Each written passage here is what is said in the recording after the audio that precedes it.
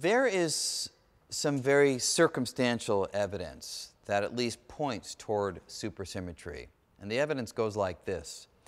When we measure the strengths of the electromagnetic force and the strong nuclear force and the weak nuclear force, when we measure their strengths at ordinary energy scales that, say, are accessible to a garden variety accelerator, the strengths of those forces are all different.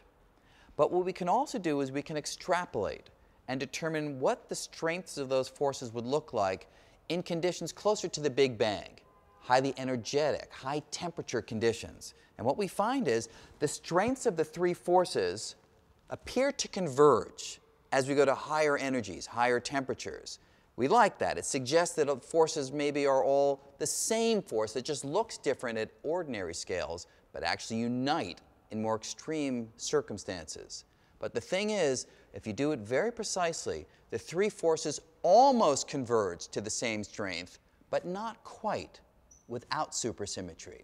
When you add supersymmetry to the equations, the three force strengths all meet at a point. They all come together. That doesn't mean supersymmetry is right, but the near miss without supersymmetry and the exact hit with supersymmetry suggests to some that supersymmetry really is at work in the universe.